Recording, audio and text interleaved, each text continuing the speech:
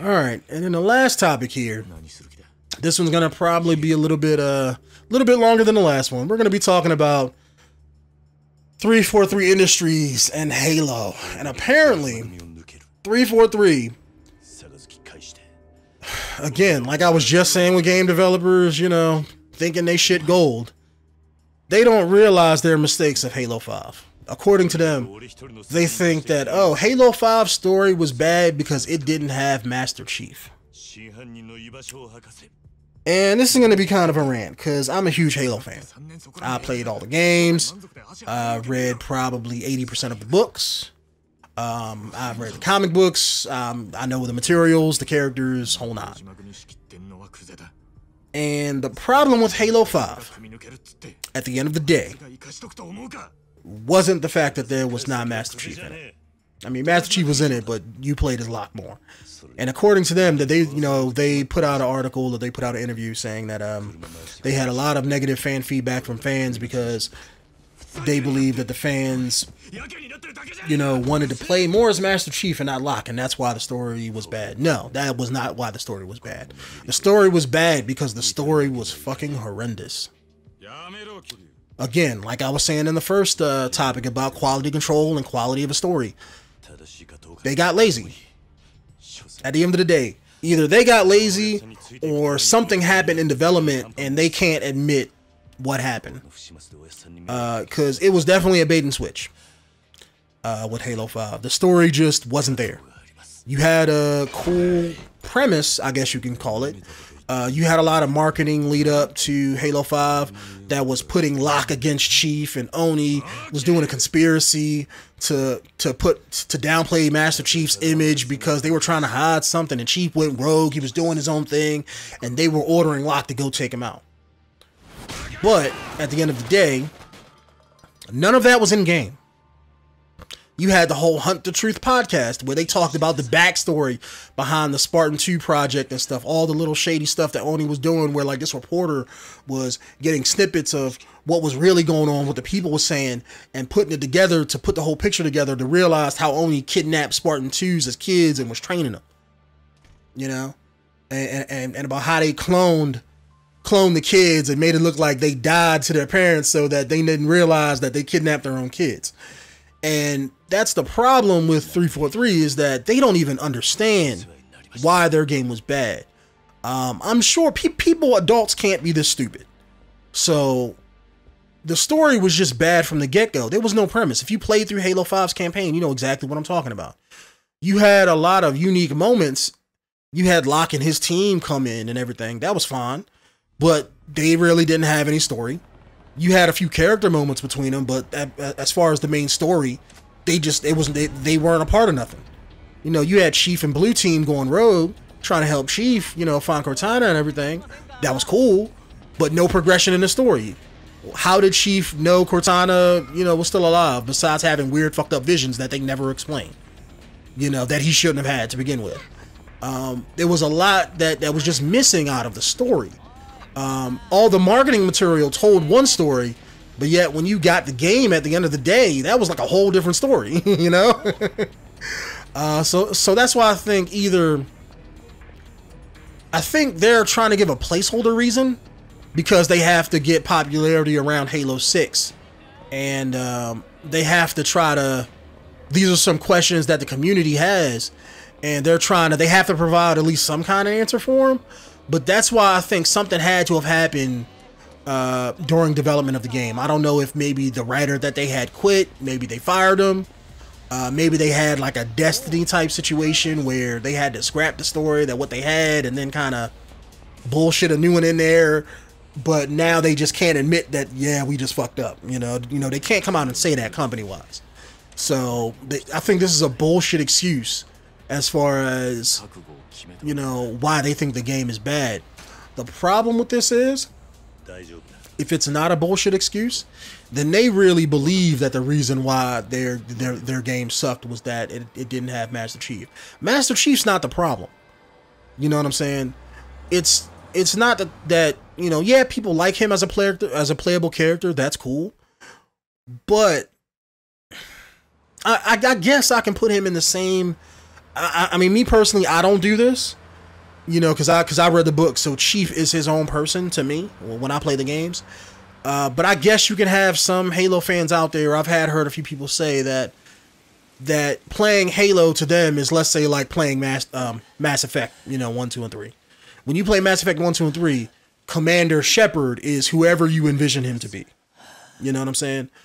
Whereas I think that in Halo, some fans think of Master Chief that way. You know, maybe because in the games they never really talk about his character or anything like that. But even if you do feel that way, I mean, you can enjoy a story where you're not playing as that guy. Look at Halo 2, for example. A lot of people loved Halo 2, and a lot of people like the Arbiter character. You know, I'm one of them. Like, I loved how they did a dynamic in part 2. I think the ending was kind of fucked up, but, you know, storytelling-wise, it was a good choice for storytelling. It's the same thing of any game or medium where you change a main character. Another prime example, how Marvel in their comic books made Captain America a Hydra agent. A lot of people, you know, pitched a bitch and hated Marvel and was sending them death threats and all that shit. But they don't realize that it's just great storytelling. In the first issue of that comic book, they say, look, here's the reason why he's a Hydra agent.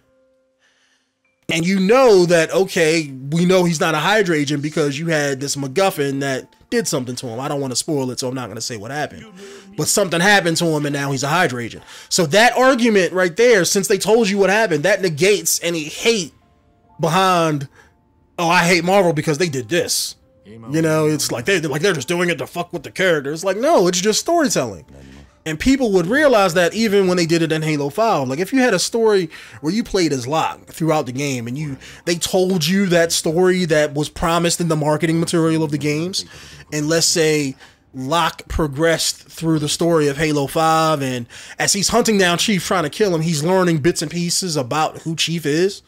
And then by the end of the game, he's like, you know what?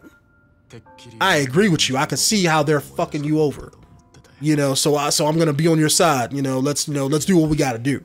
I think people would relish the idea of seeing Chief from another perspective. And then let's say if Halo 6 came out and you wanted to go back to Chief, now you have a whole nother character you can play around with. You have Locke, Chief, and the Arbiter if that's what you wanted to do. You know what I'm saying? Now you built up more character, more growth, because the story in Halo 4 had more character, more story, and more shit than Halo 5 did. That's the sad part. It's like Halo 5, that's why I really do believe something had to happen during development. Because if you look at the story of Halo 4, that was contained. That was story-wise, I mean, I guess you could say how they beat the Didact at the end was some bullshit. But the story that they told of Chief introducing a new threat, finding a new threat, beating the new threat, Cortana dying throughout the game, you know, and going through all of that, and then you had Chief growing as a character of him saying no to his superiors and dealing with Cortana, you know, dying at the end, that was making him angry and pissed off. They never did anything like that in Halo 5. It was just blank. The only time you saw something was where I think they told you about I think one of the members of Blue Team, I forget, I want to say maybe Fred or maybe one of the other ones, asked him like, yo man, we've been doing all these missions and stuff and being like, you know, nonstop. Are you good? And Chief was like, Chief was just like, yeah. I mean, granted, that's huge for a Spartan to admit, you know, emotional wise, because Spartan 2s are like damn near emotionless badasses because they were groomed that way. But just the fact that he's acting differently and saying no to his superiors, like in Halo 4, I love that. That was a big step for character growth with him. And it's just sad that Halo 5 didn't do nothing like that. Like, I know Locke's character was kind of messed up because I think the guy who his character was based off of was the guy who played Luke Cage. I think his name is Mike Coulter. And but something happened where he was supposed to be Locke in Halo 5, but I think he went off and did Luke Cage. So they couldn't get him to do both, so he had to pick between the two. And they used his likeness, his image, but I think they had somebody else voice him. So I think maybe that has something to do with the character, or not having a lot of dialogue. Maybe they had to scrap what, maybe they didn't want to get sued or something. something behind the scenes, so like maybe they couldn't use anything with his voice in it. Maybe he recorded half his lines already or something like that, and maybe they just had to scrap it, and that they had to kind of fudge a story in there at the last minute, because that's what I truly think happened. I wish game developers and companies will be honest about what went on. I mean, I understand you can't say it while the game is out there making money, or you can't say like right after release, yo man, we fucked that game up. You can't say that like right when you come out with a product, so I get that. But let's say like a year, 2 years later, after a game comes out, I wish they would come out and say like, yeah, we had some problems with, with the game development. You know what I'm saying? That they can't just come out and just say, oh yeah, we fucked that game up. That game was trash. But I wish that they would come out and just be honest with the people who buy the products. Be like, yeah, like we had some issues with Halo 5, we tried to work around it as best we can, but I mean, it is what it is. And with Halo 6, we already got everything in place. We're trying to, you have to spin it like a get a PR guy to spin your story. You know what I'm saying?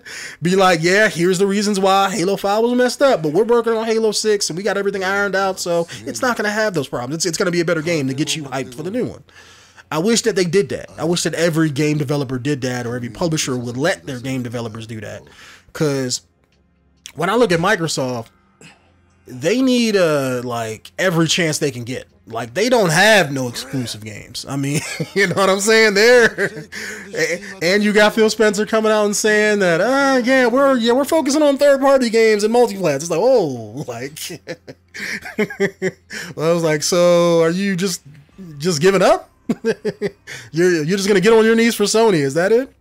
Because apparently that's what they're doing right now. I mean, they got to come out with something. And that's going to lead into the last part of the topic here. And maybe this is what they're trying to do.